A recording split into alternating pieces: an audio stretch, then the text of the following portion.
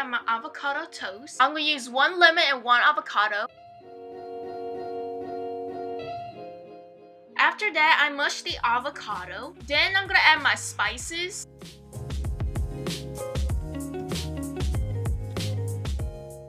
And then I'll mush it up.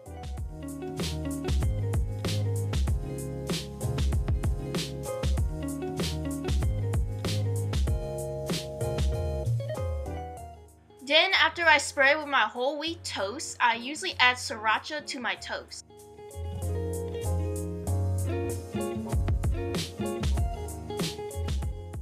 Next, for my breakfast, I'm gonna have some Greek yogurt, which this has probiotics. And next, I'm gonna add 1 tablespoon of chia seeds.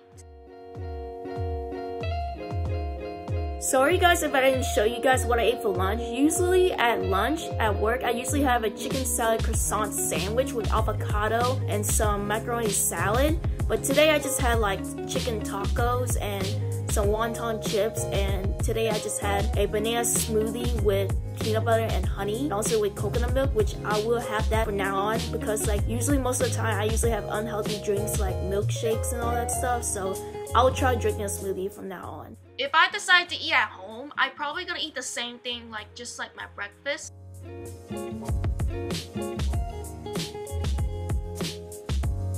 I forgot to mention, I usually add red chili flakes during like breakfast, lunch, or any type of meal. I always add like sriracha in my toast because it's actually really good though. So basically after my avocado toast, I usually have almond milk that's unsweetened with honey, but right now I'm gonna drink my chia seed bubble tea.